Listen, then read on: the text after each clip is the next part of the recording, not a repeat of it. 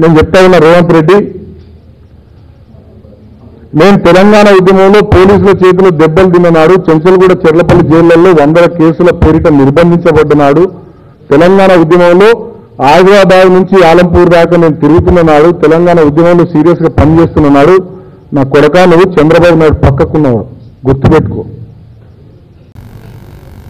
ఆనాడు తెలంగాణ ఉద్యమంలో మేము ప్రజల మధ్యలో ఉంటే నువ్వు తుపాకులు పట్టుకొని తిరిగినావు. ప్రజలు ఏడ తంతరలు నీ బట్టలు పేడ కొడతారని నేను తుపాకులు పట్టుకొని తిరిగినావు.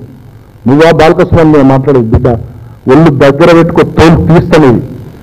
అసలు నీ కేసీఆర్ గారు బాల్క సుమనే ఎక్కువ. నీలాంటి చిల్లర కాని విషయంలో నేను స్పందించడమే ఎక్కువ, నీ మీద నేను మాట్లాడడమే ఎక్కువ. నీలాంటి లోఫర్ గాడు, లఫుట్ గాడు, క్యారెక్టర్లో 3rd గ్రేడెడ్ ఫెలో నీలాంటి మీద పిహెచ్డి ఇంగ్లీష్ లిటరేచర్లో పిహెచ్డి చేస్తున్న ఒక ఉస్మానియా యూనివర్సిటీ విద్యార్థి, రీసెర్చ్ స్కాలర్గా ఒక విలువలు, నిజాయితీ, నీతి, పద్ధతులు కలిగినటువంటి ఒక క్యారెక్టర్ ఉన్నటువంటి వ్యక్తిగా దేశంలో ఉన్నటువంటి 543 మంది లోక్సభ సభ్యుల్లో నేను మాట్లాడడమే ఎక్కువ నీ బతుకు.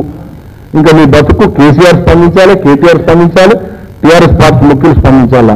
నువ్వు పెద్ద పీపురుగాడు, నువ్వు పెద్ద పోటీగాడు, కానీ నువ్వు తెలంగాణలో తిరిగితే అయిపోతుంది. తిరగల బొచ్చు సింగరేణి ఎన్నికలలో ఏమైంది? 3 జెండాలు కలిసిన ఏఐటీసీ, ఐఎన్టీసీ, టీఎన్టీసీ బొందబెట్టి సింగరేణి బొగ్గు దాయిల్లోనే మీ సంఘాలను బొందబెట్టి మా తెలంగాణ బొగ్గు అని కార్మిక సంఘాన్ని గెలిపించింది. వరంగల్ పార్లమెంట్ ఎన్నికప్పుడు కూడా మెరుగున వచ్చి కుక్కలాగాడా. ఏమైంది? మా పసుమూరు దయాకర్ గారిని 4 లక్షల పైసలకు మేటతో వరంగల్ పార్లమెంట్ నియోజకవర్గ ప్రజలు గెలిపించినాడు. సిగ్గు రాలేదా? బుద్ధి రాలేదా? మారవాయిగా నువ్వు పెద్ద పోటుగాడు, కానీ ఇంతంత 3 అడుగులు ఉంటావు, నువ్వు పొట్టాడా? నువ్వు వస్తే తెలంగాణలో టీఆర్ఎస్ అధికారం కోల్పోతుంది. సిగ్గుండాలి నీకు. కడుపుకి అన్నం తింటున్నావు, గడ్డి తింటున్నావా? ఎక్కువ ఊహించుకోకు. నీకంత సినిమా లేదు. నన్ను ఆపుతున్నారు మా వాళ్ళు, మా పార్టీ జాగ్రత్త చెప్తున్నారు. రేవంత్ రెడ్డి ఆపుతున్నారు నన్ను మా వాళ్ళు. మాట్లాడే ముందు మా మీద నోరుని దగ్గర పెట్టుకుని మాట్లాడు. మా కేసీఆర్ కుటుంబాన్ని, మా పార్టీని, మమ్మల్ని మాట్లాడే ముందు నోరు అదుపులో పెట్టుకుని మాట్లాడు. మైకులు ఉన్నాయి కదా, కొంతమంది చిల్లర వాళ్ళు మీ వెనక ఉన్నారు కదా అని చెప్పి నోటికి ఎంత వస్తుంటే మాట్లాడితే కొడక తోలు తీస్తాం. ఏమనుకుంటున్నావు బిడ్డ? బలిసిందా? ఏం రాదా భాష? మాకు మాట్లాడలేమా? తిరుగుతావా? చూద్దామా?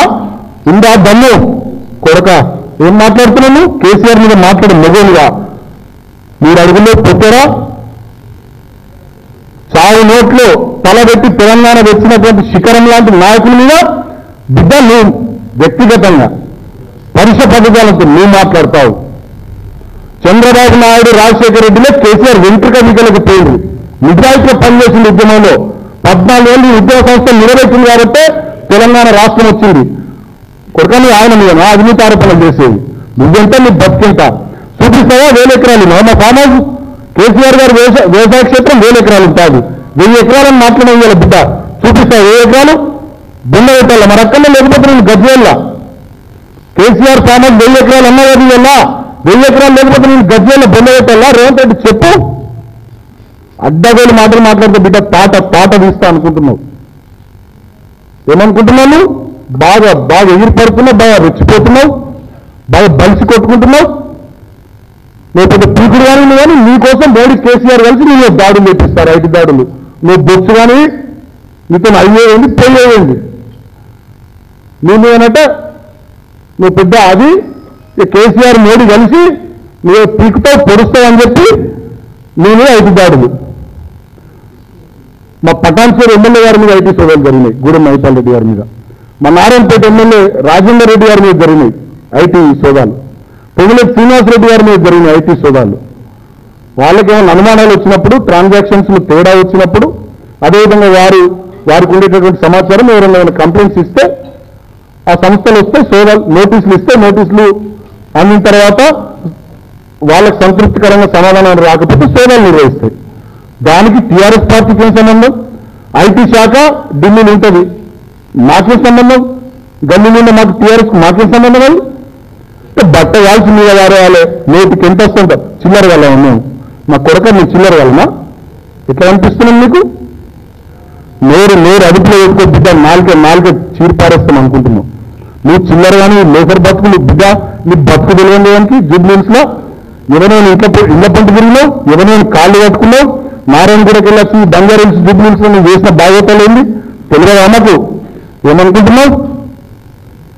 ఎన్ని అక్రమాలు చేస్తావు, ఎన్ని బ్లాక్మెయిల్ దండాలు, ఎన్ని చీటర్ పనులు, ఎన్ని లోపర్ పనులు, నీ దోస్తులను కూడా పిలిచి నువ్వు ఎట్లా పైకి వచ్చినా తెలియదా? నీ దోస్తులంతా నాకు తెలిసినవి కదా. బిడ్డ గింతంతా గచ్చిబౌలి, కొండాపూర్, మాదాపూర్, బంజారా హిల్స్, జూబ్లీహిల్స్ గిన్నెంతా అందరం తిరిగి గిన్నె తెలియదా? నువ్వు ఏమైనా మోసం చేసినావో.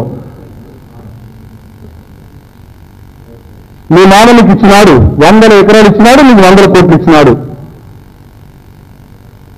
ఇవాళ అందరు మార్కెట్లో ఏం మాట్లాడుకుంటున్నారు? మొన్నరాగా మీ పెద్ద మామ జైపాల్ రెడ్డి మాట్లాడలేడు, మీ మామ కూడా మొన్నరాగా మాట్లాడలేడు. 4-5 ఏళ్ళ దాకా మీ మామ మాట్లాడలేదు, తెలియదు ఎవరికి. మీ ఆమెను పాపం బలవంతంగా తీసుకొని పోయి పెళ్లి చేసుకున్నావు, నా ఇంటిని మొన్నరాగా మాట్లాడలేరు. మీ పెళ్లి తెలియదా? ఇది ఆ ఆస్తుల మీద ఆశపడి నువ్వు చిల్లర వాళ్ళకి రోడ్ల మీద ఊరేటోని 4 పైసలు వస్తాయని చెప్పి అలా పెళ్లి చేసుకున్న విషయం మార్కెట్లో అందరూ మాట్లాడుకుంటున్నారు తెలియదా? మీకంటే మీ నామ ఆస్తులు ఇచ్చిండు, ఆయన అది ఇది, దాంతో నీ వేల కోట్ల వాళ్ళకి పెద్ద ఏదైతే ఎదిగిపోయినా 1000 కోట్లకు. నీతిగా, నిజాయితీగా, పద్ధతితో, విలువలతో కూడినటువంటి రాజకీయాలు నడిచే ఈ తెలంగాణ సమాజంలో ఒక విష వృక్షం లెక్క, ఒక విష పురుగు లెక్క, ఒక చీడ పురుగు లెక్క, చంద్రబాబు నాయుడు ఏజెంట్ లెక్క మోపై తెలంగాణ రాజకీయాన్ని కలుషితం చేయాలని ఇవాళ తెలంగాణ రాజకీయాన్ని భ్రష్టు పట్టిస్తున్నావు. తెలంగాణ సమాజం అంతా చీత్కరించుకుంటుంది. నేను ఎట్లా మాట్లాడుతున్నావు? నీ నాయకుల మీద ఎవ్వరి మీద పడితే వాళ్ళ మీద ఏది పడితే అనరా? అవన్నీ నువ్వు సన్నాసివి, సోంబేరి, పనికి వాళ్ళనివి, ఎందుకు పనికి రానివి తిట్టరా? మాకు పొట్టు పొట్టు తిడతాం, నీకన్నా ఎక్కువ తిడతాం. ఓ క్యారెక్టర్లో తెలియదు. నువ్వు ఆంధ్రజ్యోతిలో నేను నడిపించిన స్టోరీ తీసి పంపేయాలా? వీళ్ళు ఆంధ్రజ్యోతిలో కూడా తిట్టినావు కదా. నీ మీద 3 రోజులుగా నడిపించినటువంటి సంస్థలన్నింటినీ ఇష్టం వచ్చినట్టు మాట్లాడినావు. మీడియా సంస్థలను తిట్టినావు, విలేకరులను తిట్టినావు, అడ్డగోలు ఎవరిని పడితే వాళ్ళని సాక్షి చేయాలని అన్నావు, మిగతా ఛానళ్ళని అన్నావు, మిగతా పేపర్లను అన్నావు. అంటే నువ్వు ఒక పెద్ద పుణ్యాత్ముడివి, పుణ్యపురుషుని, హిమాలయాలకు వెళ్ళి నిన్నను దిగినావు కాబట్టి నేను ఎవరేం రావద్దా? నీ చరిత్ర ఎవరైనా చూపెట్టొద్దా? నువ్వు తప్పు చేస్తే ఎవరు తప్పు అనొద్దా? ఇప్పటికైనా అడ్డగోలు ఆరోపణలు బంద్ చేసి, ఇవాళ చాలా మంది విచారణను ఎదుర్కొంటున్నారు. జగన్మోహన్ రెడ్డి ఎదుర్కొంటలేదా విచారణ? దమ్ముతో విచారణ ఎదుర్కో, అది మొదలు పని. కానీ ఈ ఆడని ముచ్చట్లు, బట్టని ముచ్చట్లు గివేంది రండగల్లాగా కేసీఆర్ చేస్తుంది, కేసీఆర్ కుటుంబం చేస్తుంది, టీఆర్ఎస్ చేస్తుంది, మోడీ కేసీఆర్ కలిసిపోయి నువ్వు పెద్ద బొచ్చువాని కానీ నేనే మోడీ కేసీఆర్ కలిసిపోయి చేయాలి. నేను నిజంగా తెలంగాణలో ఇప్పటికైనా ఈ గ్రామాలు బంద్ చేయి, పద్ధతిగా మాట్లాడు, సంస్కారంగా మాట్లాడు.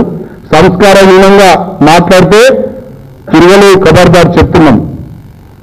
ఇష్టం వచ్చినట్టుగా మాట్లాడితే మాకు వ్యక్తిత్వం ఉంది, సమాజంలో గౌరవం ఉంది, విలువలతో కూడినటువంటి ఉద్యమ ప్రస్థానం మాది. మా మీద కూడా మాట్లాడేటప్పుడు జాగ్రత్తగా మాట్లాడు. వ్యక్తిగతంగా మాట్లాడితే ఇప్పుడు బండారం అంతా కూడా బయట పెట్టాల్సి వస్తుంది. బిడ్డ, నీ చరిత్ర మొత్తం తెలుసు నాకు. నువ్వు అనుకుంటున్నావేమో, నీ దోస్తులందరూ కూడా తెలుసు నాకు. అందరూ జూబ్లీహిల్స్ బంజారా తెలుసు, తెలియాలనుకుంటున్నాను. ఇప్పటికైనా నువ్వు చేసినటువంటి అక్రమాలు, చేసినటువంటి అన్యాయాలు, చేసినటువంటి మోసాలు ఒప్పుకో, ప్రజలను క్షమాపణ వేడుకో. ఐటీ కానీ, ఇతర సంస్థలు కానీ, ఇతర ఏజెన్సీలు కానీ చేస్తున్నటువంటి విచారణకు సహకరించు. దమ్ముంటే ఇతరులు ఎదుర్కొంటున్నట్టుగా విచారణను ఎదుర్కో. అది మగతనం. ఆడలేక మధ్యలో ఊరు అన్నట్టుగా దీన్ని అంతా ఏదో టీఆర్ఎస్ పార్టీకి చుట్టాలి, కేసీఆర్కి చుట్టాలి, కేసీఆర్ కుటుంబానికి చుట్టాలి, ప్రభుత్వం దిక్కు దీన్ని నలపాలనుకుంటే మీ డ్రామాలు ఎవరు నమ్మరు. చూద్దాం ఇన్ని రోజులు 2 నెలలే కదా. నువ్వు చెప్పేది కరెక్టా, నేను చెప్పేది కరెక్టా? అసెంబ్లీలో బాల్క సుమన్ ఊరుకుంటాడా, రేవంత్ రెడ్డి ఊరుకుంటాడా చూసుకుందాం. దా, కొడంగల్లో నువ్వు గెలుస్తావా, చెన్నూరులో నేను గెలుస్తున్నా, అసెంబ్లీలో ఎవరు కూర్చుంటాడో చూసుకుందాం. అసెంబ్లీలో టీఆర్ఎస్ పార్టీ అధికారంలోకి వస్తుందా రాదా, మీ కాంగ్రెస్ ఎన్ని సీట్లు వస్తే 2 నెలల్లో ప్రజలు తేలుస్తారు కదా. ఎందుకు ఎదురుపడుతున్నావు? ఎందుకంత ఆగమవుతున్నావు? పోలీస్ అధికారులను తిడుతూ ఉన్నావు, రాష్ట్ర డీజీపీని తిడుతూ ఉన్నావు, ఇంటెలిజెన్స్ అధికారులను తిడుతూ ఉన్నావు, ఈ ఏరియాలో పనిచేసే ఏసీపీ అధికారులను వాళ్ళ కులాన్ని ఆపాదిస్తూ ఉన్నావు. నువ్వు చేసే తప్పుడు పనులకు కులానికి సంబంధం ఏంటి? దీంట్లో కులం ఎక్కడికి వెళ్ళొచ్చింది? కులం పేరు మీద తెలంగాణలో ఒక విద్వేషపూరితమైనటువంటి వాతావరణం రెచ్చగొట్టే ప్రయత్నం చేస్తున్నావు నువ్వు. దాన్ని ప్రజలు గమనిస్తున్నారు. కర్రీ కాల్చి ఆట పెడతారు రేవంత్, నువ్వు గుర్తుపెట్టుకో. ఆంధ్రాలో ఉన్నట్టుగా ఆ కులగజ్జి తెలంగాణ సమాజంలో లేదు, అది ఇక్కడ లేదు. దాన్ని ఇక్కడ అంటించే ప్రయత్నం నువ్వు చేస్తా ఉన్నావు. ఆ మీ ఆటలు సాగవు. ఆ విషయం కూడా మీకు తెలియజేస్తా ఉన్నా. ఒక మర్రి చెన్నారెడ్డి, ఒక బియ్యం రెడ్డి వాళ్ళ ఆస్తులు కరగబెట్టుకొని ప్రజల కోసం సేవలు చేసినటువంటి చరిత్ర తెలంగాణ గడ్డకున్నది. ఎంతోమంది తెలంగాణ ప్రజల జీవితాల కోసం అనేక రకాలైనటువంటి ఉద్యమాల్లో తమ ఆస్తులను కరగబెట్టుకుని పనిచేసినాం. మేము కూడా కేసీఆర్ గారి నాయకత్వంలో కేసీఆర్ గారి కుటుంబం నుంచి మొదలుకొని మేమంతా కూడా తిన్నామో తినలేమో ఉన్నామో లేమో నోరు కట్టుకుని కడుపు కట్టుకుని పని చేసుకున్నాం. మేము అట్లా ఉద్యమ సంస్థ నిస్వార్థంగా నిటారుగా నిలబడ్డది కాబట్టి తెలంగాణ రాష్ట్రం వచ్చింది. ఆనాడు నువ్వు చంద్రబాబు నాయుడు దిక్కున్నావు, ఆనాడు రాజశేఖర రెడ్డి మనుషులతో కలిసి దొంగ పనులు చేసుకున్నావు. నీ చరిత్ర తెలియదు ఎవరికి. ఇవాళ నువ్వు మా మీద మాట్లాడతావు, టీఆర్ఎస్ మీద, కేసీఆర్ గారి కుటుంబం మీద, నిప్పులాగా బతుకుతున్నటువంటి కేసీఆర్ కుటుంబం మీద మాట్లాడతావు నువ్వు. ఇవాళ నువ్వు అన్న వారికి నేను చెప్పినా ఇప్పుడు 1000 ఎకరాలు చూపించాలి కేసీఆర్ ఫామ్ హౌస్, కేసీఆర్ వ్యవసాయ క్షేత్రంలో గజ్జల బొంద బిడ్డ నిన్ను చూపించకపోతే. దయచేసి మీరు మీడియా సంస్థలకు కూడా నేను విజ్ఞప్తి చేస్తా ఉన్నా. ఈ బట్టబాజీలో ఏది పడితే మాట్లాడితే మీరు టీవీలలో చూపేది, పేపర్లలో రావద్దు. నోటికి ఎంత వస్తుంటే మాట్లాడితే, ఏది పడితే మాట్లాడితే, ఎక్కడ పడితే అట్లా ప్రవర్తిస్తే దయచేసి మీరు కూడా మీడియాలో చూపించడం, పేపర్లలో రాయడం బంద్ చేయాలి. ఒక ముఖ్యమంత్రి గారు అంటే గౌరవం లేదు, రాష్ట్ర ప్రభుత్వం అంటే గౌరవం లేదు, ఇతర పార్టీలు అంటే గౌరవం లేదు, ప్రభుత్వ ఏజెన్సీలు అంటే గౌరవం లేదు, పోలీస్ వ్యవస్థ అంటే గౌరవం లేదు. నోటికి ఎంత వస్తే అంత అడ్డగోలుగా కొంతమంది చిల్లర వాళ్ళ గుంపును వేసుకొని మాట్లాడి ఎవరిని పడితే వాళ్ళను పారిశ్రామికవేత్తలను బెదిరించుడే తెలియదా? నీ బండారం ఏంది? నువ్వేం చేస్తావు? నీ దగ్గర కొంతమంది వకీలను పెట్టుకొని, కొంతమంది రిటైర్డ్ ఆర్డీఓలను పెట్టుకొని ఒక back and office నడిపించుకుంటా right to information act కింద పిటిషన్లు వేసుకొని కాంట్రాక్ట్ సంస్థల మీద, ప్రైవేట్ సంస్థల మీద, పాపం అధికారులు ఐఏఎస్ ఐపీఎస్లతో సహా అధికారుల మీద వాళ్ళ చరిత్ర తగిలిసి తర్వాత వాళ్ళని బ్లాక్మెయిల్ చేసి సంపాదించడు. నీ బండారం తెలియని దేవుని బిడ్డ. నువ్వు పెద్ద నువ్వు అన్నాహా గారు రేంజ్లో పోజులు పెట్టి మాట్లాడుతున్నావు ఇవాళ. అందుకేనన్నా నేను పెద్ద స్వాతంత్ర్యం కావాల్సిన లెక్క బిల్డప్ ఇస్తున్నావు, కానీ నువ్వు విశ్వరూపం కావాల్సిన తెలుసు తెలంగాణ ప్రజలకు. నువ్వు అన్నాహా గారే కాదు, ఇడియా మీన్ తాతవు నువ్వు మమ్మల్ని అన్నా ఇడియా మీన్ అని. నేను కాదు, నువ్వు ఇడియా మీన్ తాతవు. మీ చంద్రబాబు నాయుడు మీ పాత బాసు, ఇప్పటి చీకట్ల బాసు మీ చంద్రబాబు నాయుడు డైరెక్షన్లో ఆయన మద్దతుతో మీ చీకటి సామ్రాజ్యాన్ని పెంచుకుంటూ ఒక దావూద్ ఇబ్రాహిం, ఒక చోటా షకీలు, ఒక విజయ్ మాల్యా, అదేవిధంగా ఒక నియంత ఇడియమీన్ లాగా నువ్వు తయారైనవు. నీ స్వార్థం కోసం నీ మిత్రుల జీవితాలను పణంగా పెట్టిన నీచుడు నువ్వు. నీ స్వార్థం కోసం నీ సొంత కుటుంబ సభ్యుల జీవితాలను పణంగా పెట్టిన నీచుడు నువ్వు. నీ స్వార్థం కోసం నీ శ్రేయోభిలాషుల జీవితాలతో ఆడుకున్నటువంటి నీచుడు నువ్వు. నీ స్వార్థం కోసం కొంతమంది మిలియన్ మిత్రులు ఇంటర్వ్యూటువంటి నీచ చరిత్ర నీది. నీ స్వార్థం కోసం ఎన్ని వేలు అన్వేషించినటువంటి నీచుడు నువ్వు ఇంకేమీ లాంటి తెలంగాణ ప్రజల కోసం నిస్వార్థంగా పనిచేసి అహర్నిశలు కష్టపడి 14 ఏళ్ళ పోరాటం చేసి తెలంగాణ తెచ్చినటువంటి తెలంగాణ జాతిపిత మా కేసీఆర్ గారు. తెలంగాణ కోసం తెలంగాణ ప్రజలతో పాటు నేను కలిగినటువంటి ఉద్యమంలో భాగస్వామ్యం మా కేసీఆర్ కుటుంబం. ఇది ఉద్యమ కుటుంబం. ఇక మా కుటుంబం మీద కానీ, మా నాయకుడి మీద కానీ, మా మీద కానీ మాట్లాడే బిడ్డ ఎవరు దగ్గర పెట్టుకుని మాట్లాడి లేదు నిన్ను ఏం చేయాలో చేస్తాం అనుకుంటున్నావు. నువ్వు నోరు మీద కానీ మెరిగితే ప్రతి ఒక్కరు భయపడతారు అనుకుంటున్నావు. ఇంకా మరై మీకా ఎక్కువ మాట్లాడతాం, మీకా ఎక్కువ తిడతాం, మీకా మీకు ఎక్కువ కథలు చేస్తాం చెప్తున్నాం అనుకుంటున్నాను. నోరు చేయడానికి ఎవరు మాట్లాడితే వాళ్ళ మీద మాట్లాడేసి ఒక రాజేష్ పాలిస్తే ఈ భయపడి వాళ్ళు ఎవరు మాట్లాడారు నువ్వు అనుకుంటున్నారు. తిరగాలి బయట ఇవ్వలేని పరిస్థితులు వస్తే చెప్తున్నాం. నేను అడుగుతూ పెట్టుకో, లేకపోతే తాట తీస్తే చెప్తున్నా. బాలికల సుమంగా చెప్తున్నా, గుర్తుపెట్టుకో. నీకు ఎవ్వరు అవసరం లేదు మా పార్టీలో. నీకు అంత చిన్న నేను మాట్లాడలేకో నీ బతుకు. నేను మాట్లాడలేక నువ్వు పద్ధతిగా మాట్లాడు, పద్ధతిగా ఉండి, పద్ధతిగా చేసుకుని ఎదురు చేసిన మాత్రం నీకు తగిన శాస్త్రి ఖచ్చితంగా కొడంగల్ నియోజకవర్గ ప్రయోజనం చేస్తారు, తెలంగాణ ప్రయోజనం చేస్తారు అనేటువంటి విషయాన్ని ఈరోజు నేను హెచ్చరిస్తా ఉన్నా.